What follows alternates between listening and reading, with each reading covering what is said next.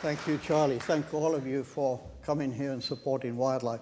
Well, Charlie didn't mention one thing, and I thought you were going to talk about that. My fear of heights. I really have a fear of heights. And I had to overcome that, and I'll tell you a bit about it in a while. But, you know, really the paradigm that I think is a paradigm for human-wildlife conflict around the world is that a lot of people, be they agriculturalists or livestock owners, see predators and herbivores as pests.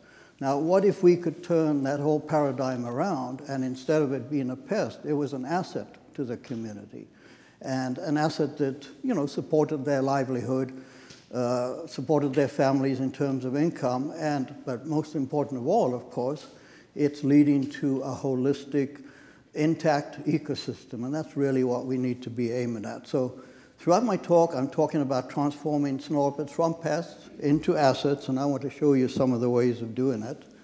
We don't have a snow leopard up there yet. So another thing that happened is I don't know who did this, whether the snow leopard chose me or I chose the snow leopard.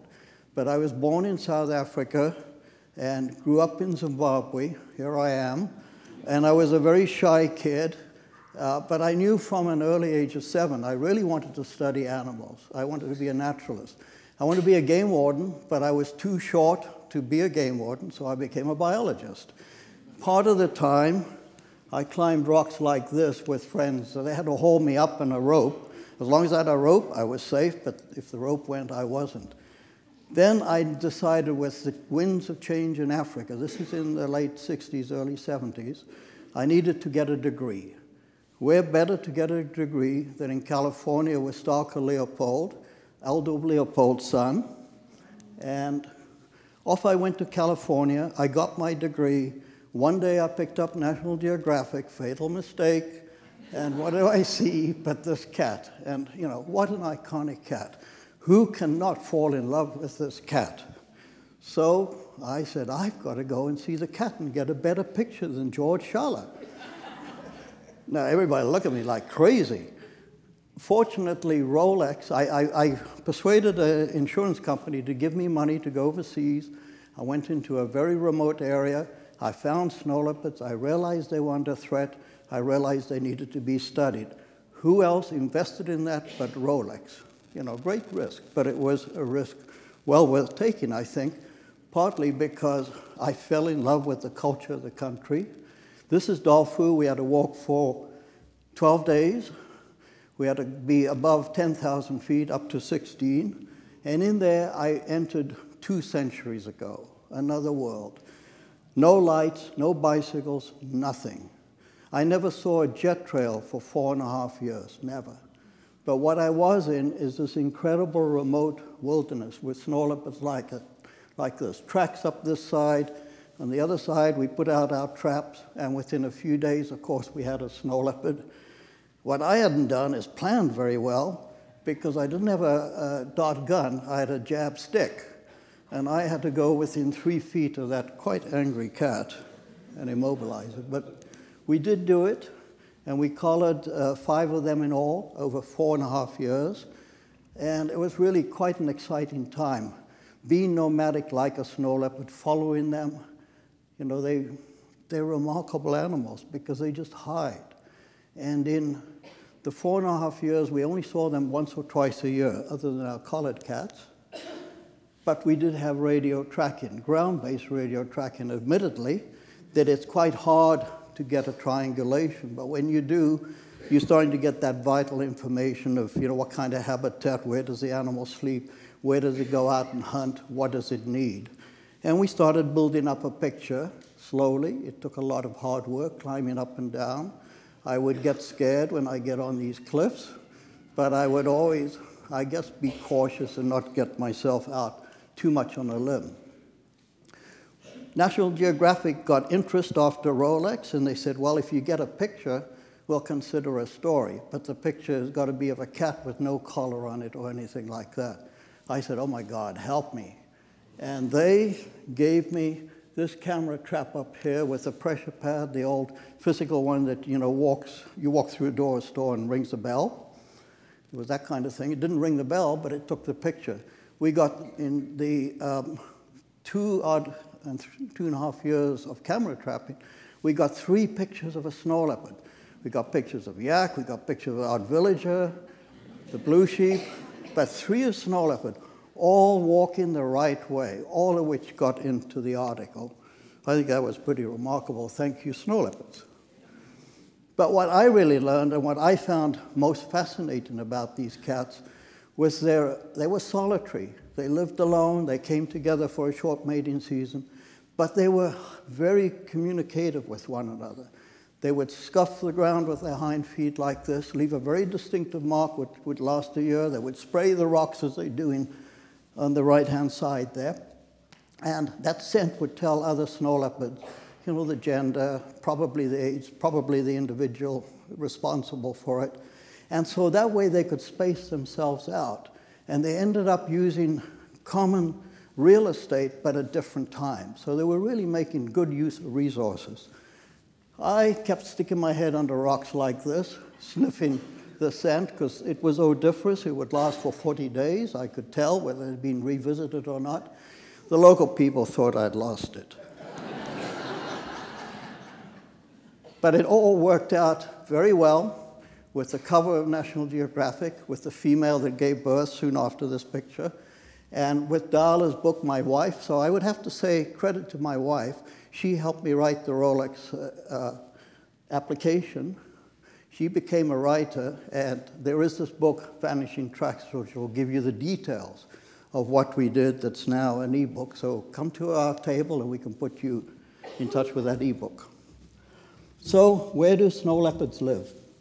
A vast area, all the way from southern Siberia, up in the top there, Lake Baikal, you can see, I can't see this pointer, all the way down through the now independent Soviet republics of Tajikistan, Kyrgyzstan, and Kazakhstan, into the Himalayan Karakoram range. This cat is associated with high mountains, the roof of the world, really. You can see in China all that orange. That's snow leopard habitat, potential. It's not all occupied, of course, but it is potential habitat. And the cat is basically an international species. It's on these borders. There's a lot of tension. It's very difficult to get into a lot of them. You worked years for a permit.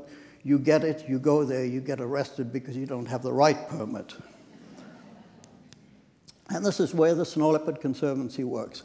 In 2000, I decided to start my own organization, mostly because I really, really recognized that local people were the future of everything. If they needed to be the stewards of their environment.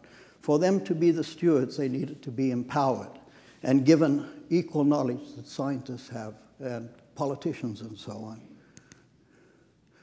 Snow leopards, again, I think an iconic species in a huge variety of habitats. So this is Tajikistan in the western Pamirs. They really like rugged areas. In the Himalaya, of course, the core of their range. And they go as high as 19, almost 20,000 feet, but mostly between about 12 and 16,000. In Ladakh, this is classic habitat because it has the cliffs and it has the rolling slopes that the prey animals, the blue sheep, the ibex will forage on. The cats will hide on the rocks and stalk their prey. Access is always a huge, huge problem. You remember it took me a week to go to my study area. Well, it hasn't changed that much because there are not many roads in here. And here on this side is walking up the frozen river of Zanskar in Ladakh. We walk for 60 miles. It's very, very dangerous because the ice gives away. It's constantly changing. But it is the main route in and out for the whole population of this region. It is some of the best snow leopard habitat you can imagine. In summer, it's very difficult to cross because of these swollen rivers.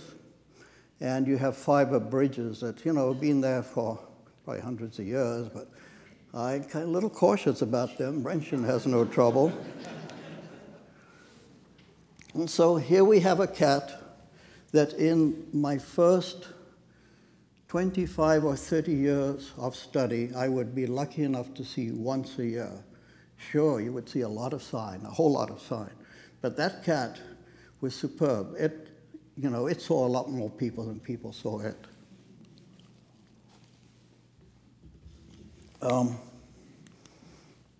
So back to the main conflict. What are the threats? And this is really the serious threat. People in this area, 40% live below the poverty line. Most of them are pastoralists. Their livestock is their cash in their bank, and even if they lose a few animals, it's a major impact on them. And especially nowadays with the interest in cashmere and fine fiber for sweaters and so on, people are keeping goats and sheep, and small-bodied livestock are so much more vulnerable to snow leopards, who you can't really blame for killing. The children in this area, if you ask them to draw a snow leopard, this is typically what they would draw.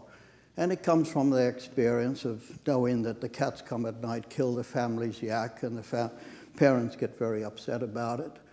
But more and more children are asking questions, well, why do they kill the yaks? Why do they kill the sheep? What can we do about it? And working with the local people, taking in traditional knowledge and sitting with them, you realize very quickly the problem is quite simple.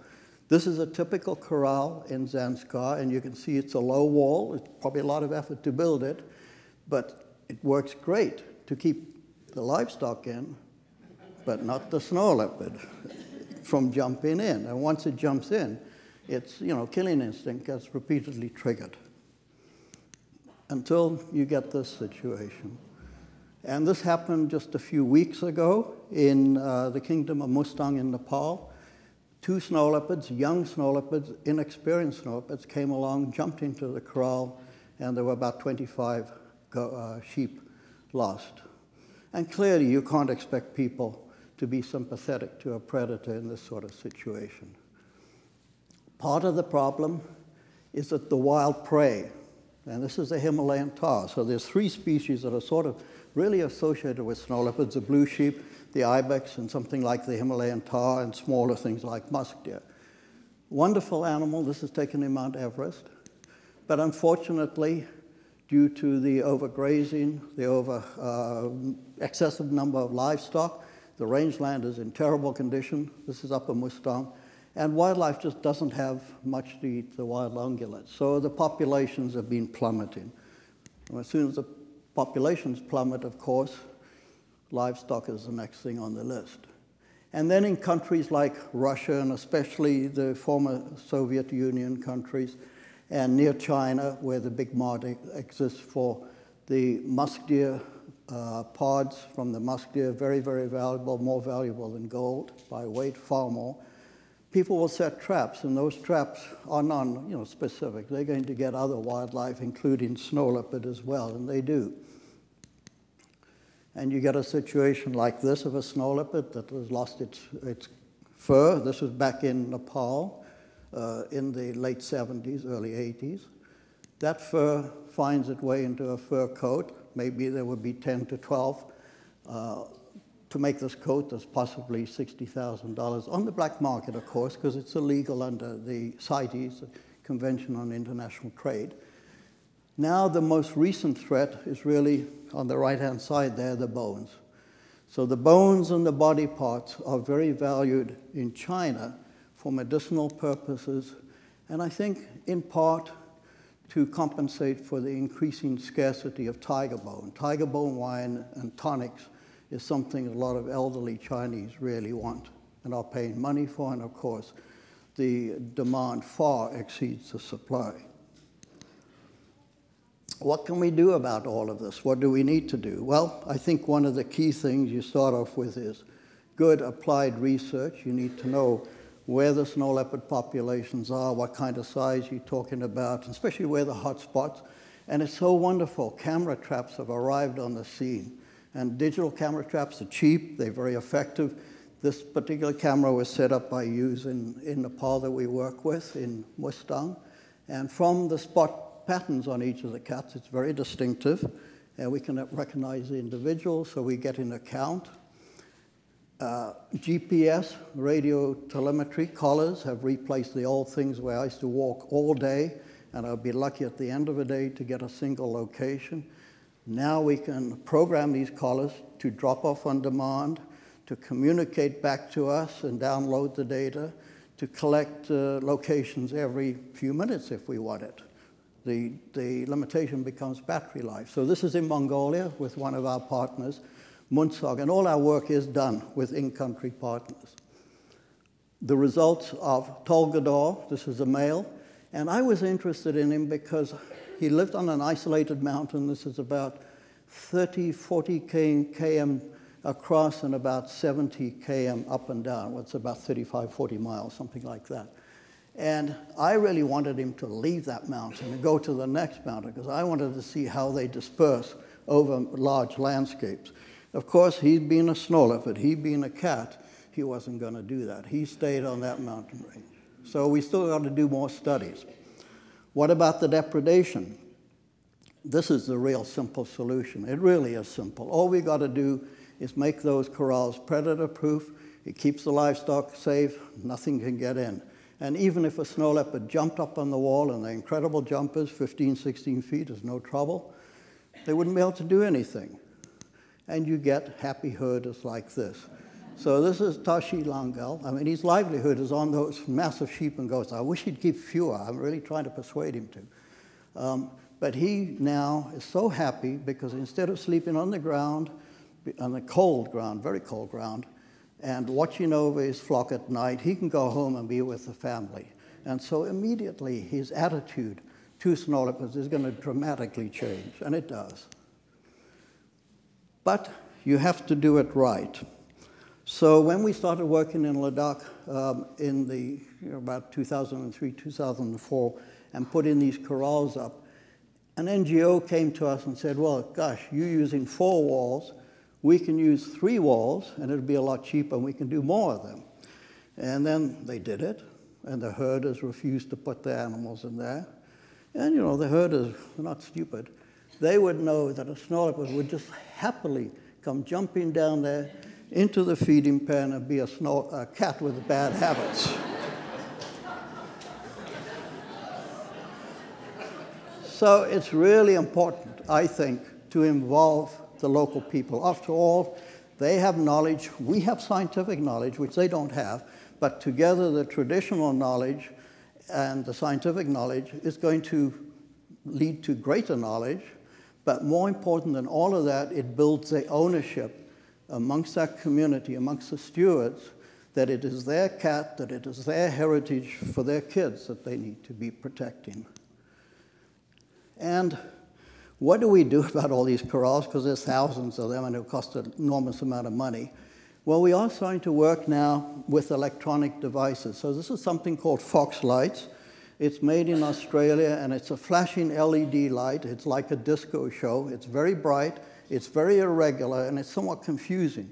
And we are hoping that it will take time, maybe a lot of time, for a snow leopard or any predator to become habituated to it and to stay away from those lights. That's an experiment in progress right now. And the herders are happy. So far, this is a Nepali herder that has one up. So hopefully this will buy us time to begin to look into alternative, non-lethal sort of ways of managing human-wildlife conflict. We also want to look into the veterinary care, try to increase the health of the herd so that there are fewer animals out on the range, so that the rangeland plants can recover and there can be better productivity and carrying capacity over time. But ultimately, when you are dealing with people whose annual income is around $400 to $500 a year, you have to think about jobs. And you don't want them migrating out especially. And tourism, I think, offers a suitable solution as long as it is done sensitively and right. And I would have to thank women, the Ladakhi woman here. They came up with this idea of a parachute cafe, Coca-Cola stop, and biscuits, but out of that they get some money. They use it for their own needs. And, you know, they're saving, through using these solar heaters, they're saving those plastic bottles being deposited everywhere. But the most brilliant idea, I think, again came from a local woman, And they said, well, we could run B&Bs, homestays, bed and breakfast. And they have quite big houses, you can see. They put aside a room for $10 to $15 a night. You can go and stay there. They'll give you 3 very simple meals. You bring your sleeping bag. They'll give you a mattress. But the classic thing that you have out of that is that you can have a cultural interaction. You can see how Ladakis live, and you can interact with their kids, albeit with a little limited English. But, you know, Ladakis are learning English more and more, and so there's going to be more and more exchanges. The other activity that Sam, who's in the audience here, helped start is something called Savings and Credit. So this is an organization in Mount Everest, and I'm going to talk about it a little bit later because of the earthquake. But these women got together, and every family is saving a few cents each month into a communal fund of which they are equal shareholders. They loan that money out to themselves with certain guarantees for entrepreneurial activities. And the interest that they're gaining from loaning to one another is coming back to them. If they wanted a loan, they go into the market, it's 30% or 25% interest. So clearly, you're indebted for life with that system. So this is another way of increasing income amongst the rural people. And it all leads to good things, I think. The first thing these women do with their money is send their kids to a proper school, so they have a good education. And they reinvest back into the homestays. I think that's important. Money goes into a communal fund. Money goes, and we help support them with educational materials like this. These are books written in the local language, often authored by local kids. My grandmother says it's been done in about 4 languages now, including Braille in Lhasa, Tibet. So, very important. Another program that came out of Nepal recently, like 3 years ago now, is to put young youths from high school kids together with herders. You can see the herder barely on the right-hand side there. The kids are learning to do camera trapping. And, you know, they know about IT. They can understand these things. The herder, of course, his knowledge is where do snow leopards move and walk. And so he can help them where to put the cameras. And we do environmental camps, and the idea is to start educating people about their own ecosystems, which they know very little about because the education system deals actually, ironically, with livestock from England or something, nothing local. Painting exercises. But what they get most fun out, of course, is setting up the cameras and seeing what animals they catch. And you get people like this, Ramesh Sinha. He's a young kid. He lives out in the village. I think he wants to stay in the village. But he will think nothing of climbing up 5,000, 6,000 feet in a day, 15 miles, to go and retrieve that memory card in the camera and exchange it and bring back to the monitor. So that sort of thing we encourage. They get pictures like this, regular ones of snow leopards after a snowstorm up in the Jomsom area. Proof that the snow leopards are indeed breeding in the area. And most interestingly, information that confounds scientists. So this is a common leopard taken north of the main Himalayan range, and absolutely every scientist, without exception, in Nepal would say, no way do common leopards go north of the Himalayas. Well, the kids show otherwise. And so I think things like youth education, citizen science, and the Snow Leopard Scouts are really a win-win situation. What has it done? How has it changed seeing snow leopards? Well, remember, once a year I would see snow leopards. Now, in 10 days, I can see 7 snow leopards, of which 6 are different. In this place in Ladakh, where we've done all the community work. And I'm totally convinced it's because people no longer harass that cat, that it is able to come out, and so that people see almost more snow leopards than snow leopards see people. Not quite. But all of our trips have had great success. We run trips there in the winter, and the funds from those trips go to support the local conservation effort. So this female I spent 2 years ago, 50 yards all day away from. She sat up When she wasn't feeding on a kill, she sat up on the rock here watching us. We were watching her. She is more agitated over this goddamn magpie that is after her meat. You know, snow leopards have a tough time killing, and they're going to stay on that kill until literally it stinks like hell, there's nothing left. And so she comes down and the magpie goes flying. We kind of wonder if we couldn't train magpies to find snow leopards. The fur trade, yeah, clearly we need to do something about the illegal poaching. And, you know, increasing the income levels of people, of course, will reduce any incentive for selling furs. And especially if there's education in the community, they will not do it. But I think the biggest challenge is where you have a professional poacher. So Mergen Murkov is a professional poacher. He lives in the Altai in Russia. He has poached snow leopards all his life. So is his father, so is his grandfather. And they basically, them and a number of other poachers, led to essentially the extirpation of snow leopards from a particular area. We would go in and we would remove the snares, but next year more snares would come up, or fewer, but there would still be snares. What could we do? And Misha, the program manager in Russia there, had the brilliant idea, well, let's hire the poacher. Let's make him into a conservationist, a camera trapper. And that's essentially what we've done. He's getting the same amount of money. He doesn't have to worry about whether, you know, the law enforcement will be on his neck anytime. And he's able to get photographs like this and show us areas that we didn't think have snow leopards, that he, in fact, is collecting them. Our check on him is that we've got individual spot patterns of snow leopards. So we know if there's a decline. We know, and we can start asking questions. But I think he's far happier to be a conservationist.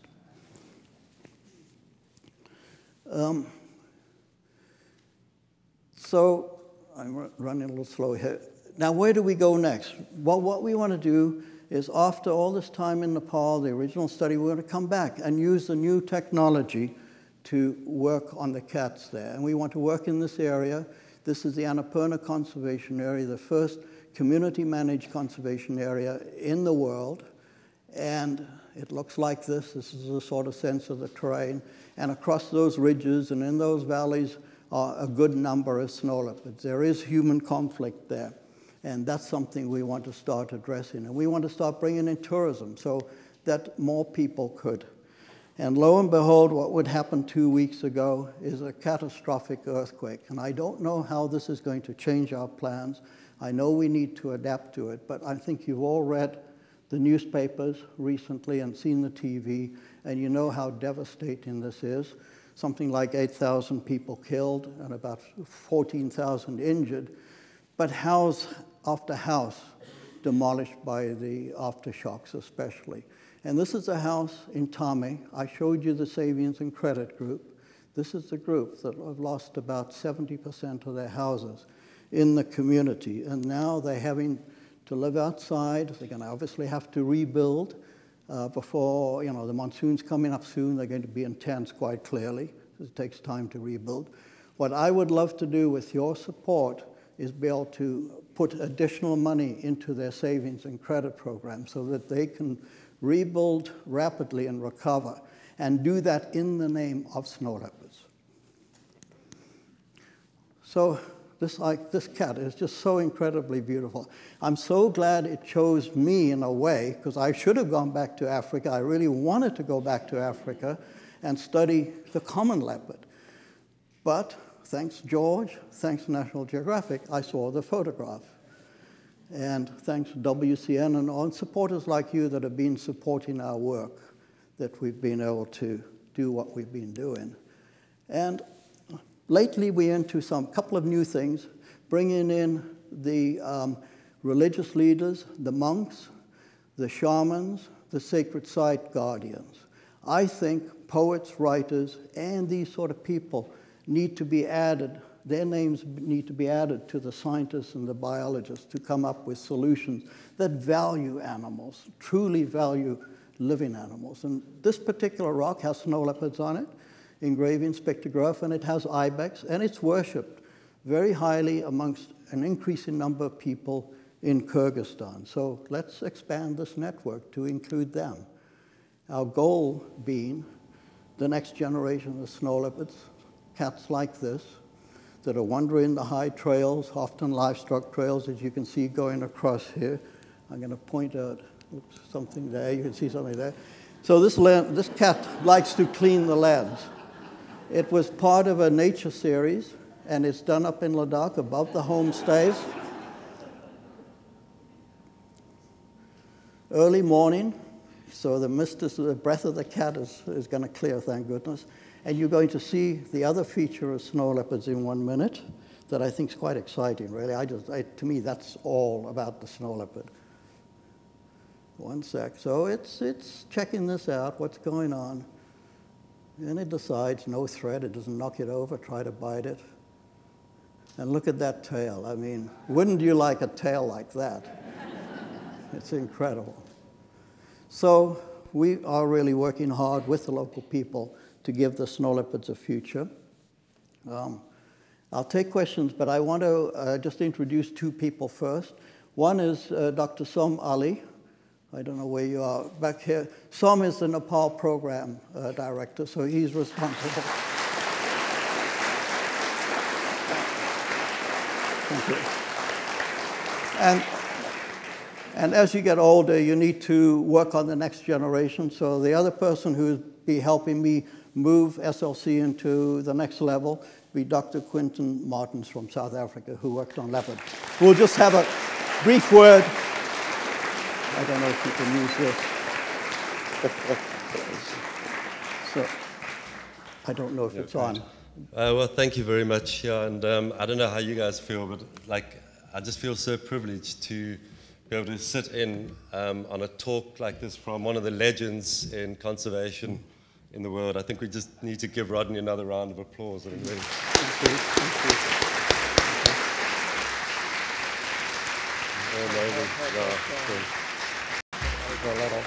you. Just briefly, Rodney and I have got a couple of things in common. One is that we're both from South Africa, and I've lived in South Africa my whole life and just moved to the States this year to work with Rodney. The other is we both started our studies, me on mountain leopards in South Africa and Rodney on snow leopards, but by people, experts in their fields, telling us that it was going to be impossible to work on these animals because it was so difficult. So when I was doing my PhD on mountain leopards in South Africa, I had Rodney's PhD next to my desk, and I was just remember having my Bible there, going, oh, what did Rodney say, And it was so amazing, and it took me a year before I saw my first leopard out in the field. And if reading Vanishing Tracks is such an amazing book because it really gives you insight into the incredible hardships that Rodney and his wife Darla had to endure to study one of the most elusive, enigmatic, and iconic cats.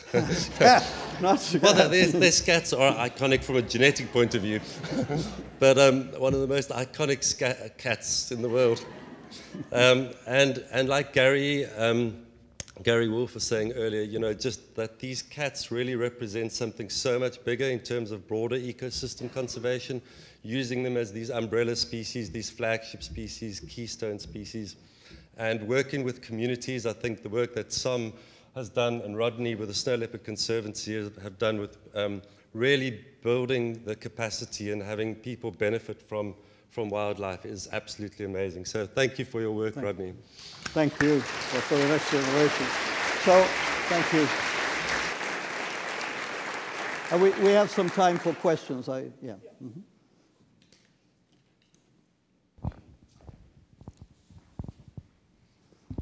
Hi, I noticed in that video the cat was getting really close to the camera.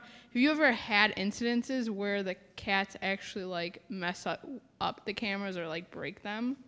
Or are they specifically set where they wouldn't be able to destroy them type thing? No, we haven't. We like to conceal our cameras. So we put them in a rocky cairn and we have a pretty heavy rock on top. But I do know of another conservation organization that had a camera stolen by a snow leopard, and they've never found it. A cub came along and it liked it, and all you see is a cub carrying the camera away, and that's that.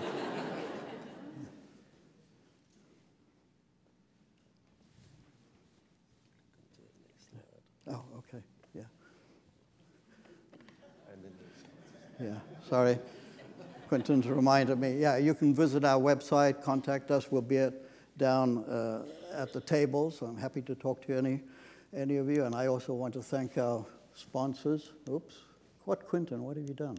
There we are. Oops. Thank you. Yeah, thank you. Any other questions? What? If your Rolex award identified you as a British researcher, I wonder how you felt about that? Aha, now you're asking an interesting question. Yeah, I was born British, and I was adamant about keeping my British citizenship. I came to this country, you know, fully expecting to go back, but of course all the snow leopard changed things. And, you know, it's hard to live through an election and not vote. And when Clinton came along for the second time, I said, sorry, bye-bye Britain, hello US. I was going to vote. So that's what happened. I became an American citizen.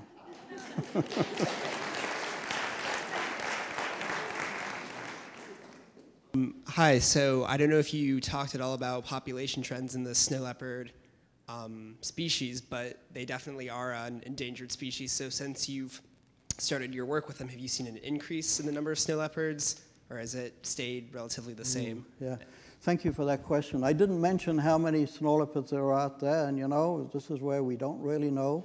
We figure somewhere between about 3,000 and 7,500. There are hot spots where they are more dense in other areas, but we don't have an historic baseline except for the area of occupied habitat to judge the trend against. And unfortunately, snow leopard density varies enormously from place to place. And even in areas where you would think it's not great snow leopard, there can be a higher density than in habitat that has the prey and everything you would think would have a good. So extrapolating is really difficult. And I have great hope that one day scats will provide us an answer. So it's really easy to go and collect the scats of snow leopards. They mark in distinctive areas. They travel along distinctive routes. The problem is that politically, scats are hot material, and you can't transport them across borders to where the labs are. And to have a genetics lab that can do the sophistication of analysis, it's of course not a cheap proposition. And politicians don't seem to know that. They say, well, no, Nepal scats stay in Nepal, you know, India scats stay in India, etc. So we're still not at the point where we can do a range-wide assessment quickly. But I suspect there may be more out there than we realize. Yeah? Do livestock depredations take place only at night at the corral and in areas where leopards are not harassed? Are they more diurnal? That's a good question. Leopards change their behavior depending whether they're harassed by people or not. So in Mongolia and Russia, they're pretty distinctively nocturnal. As you move south along the Himalaya, they seem to be becoming more crepuscular, active early morning, late afternoon. Now, the problem with corrals is the fact that you get multiple killings for every incident because the livestock cannot escape. On the normal open range and with normal prey, of course, the snow leopard can kill 1 or 2 prey animals, but that's all. The rest of them get away. And the herders are quite willing to tolerate that occasional depredation. And they do look after their herds. The problem is that when they get into a corral that might constitute something like only 10% of the incidence of depredation, it amounts for like 60% of the actual losses. So that's where you need to start controlling that, I guess, is with the corrals. But you can't do every one because there's thousands of them, and this is why we were talking about the fox slides. Thank you. Great. Yeah. In one of your slides, a person, I think in Nepal, said, this is great. I don't have to kill snow leopards now, and this will make me a better Buddhist. In the Buddhist religion, is there a special status for snow leopards that might be taken advantage of to save? So in the Buddhist religion, do snow leopards have a special status? Well, as many of you may know, Buddhists really value life. And there are Buddhists, practicing Buddhists, that will do everything they can not to walk over ants or insects, because they believe in a way it's life, and a way, you know, it's valued life. And if you take it away, you might reduce your chances of a good afterlife. You may come back as an insect. And so they want to do everything they can to coexist harmoniously with you know, all wildlife.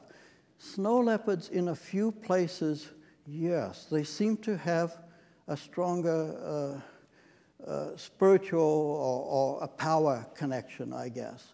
And there have been instances where a herder has killed a snow leopard out of retribution because of loss of livestock, and then has suffered catastrophic family things. You know, a lot of members of the family just suddenly die for no reason at all.